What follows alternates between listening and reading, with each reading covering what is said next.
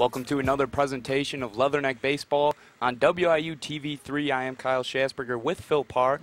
We're going to pause briefly for the playing of our national anthem. Like you said, a little tap to the right side, but it won't matter as that ball gets away, and that'll be a wild pitch and a run scored. I think you have to charge that one on Briggs. It looked as if he could have blocked that.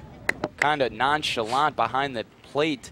Western faced with the same situation here. Let's see if they can cash in. That ball hit into the hole by Metcalf. Scoring will be Cooper Stewart. Holding at third is Hagens. He nearly came too far off the bag. He'll slide in safely to get back to third. So the same exact thing happens for the Leathernecks as did for South Dakota State, as we see Metcalf pulling through, hitting this one in the hole between Sawyer and Kane. Cooper Stewart scores. It's now 4-3.